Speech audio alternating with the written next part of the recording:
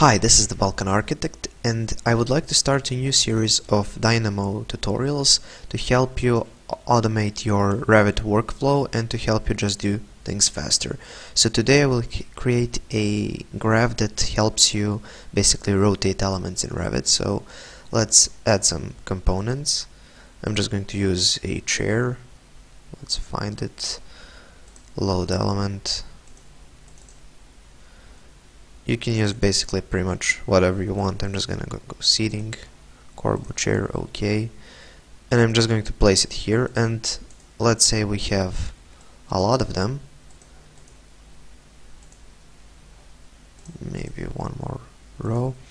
Okay, so we have all these chairs and we want to rotate them all around their axis. So you can select it, you can go rotate, and then you can rotate one, but to do that for all of them would be slow, or you can select everything and go rotate, but that pretty much rotates the whole set. So we want to rotate each one around their own local z-axis or z-axis.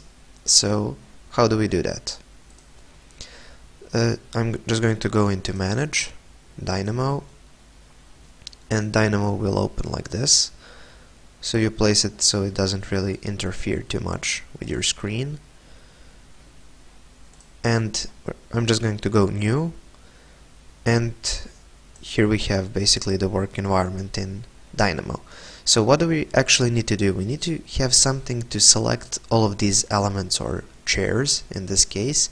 We need to have something to rotate them, and we need to set the angle of rotation. So I'm just going to search first for something for rotation, rotate. So just type simply what you think you want to find, and then you can search through these results. So we have something like this, okay, doesn't really help. Set rotation, okay, set angle of family instance around the local z-axis. So this looks like something that we can use. So I'm just going to select it and move it here on screen.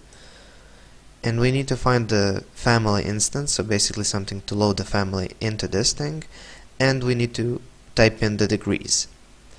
So first I'm going to find something to select the family, so I'm just going to go select model elements.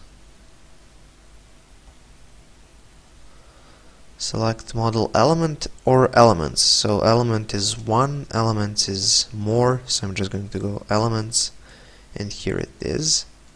So I'm just going to select them, go select, and you can see it found them here.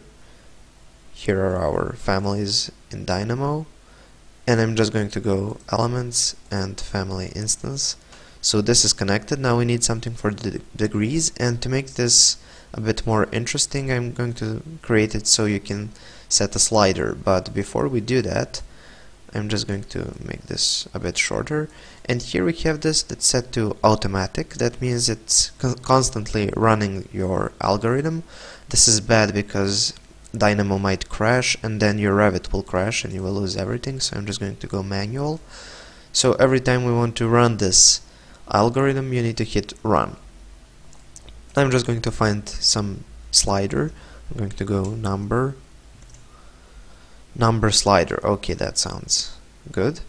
And here we have this drop menu, and we can set the minimum and the maximum. So I'm just going to go minimum is 0 degrees, maximum is 360 degrees, and for the step, or basically the interval, I'm just going to go 10, so it goes by 10 degrees. You can see that. I'm just going to place it at 0 and connect this to degree. Okay, now everything is connected and we can see what we have done. So let's say we want to rotate this at, I don't know, 30 degrees. So I'm just going to set this at 30, go run, and you can see it rotated all elements around their own local z-axis for 30 degrees. So I can go, I don't know, 250. So you can play around and find what you want to have. Okay, that's pretty much all for this tutorial. I hope it's helpful. Thank you for watching. Subscribe for more useful tutorials on Revit or Dynamo.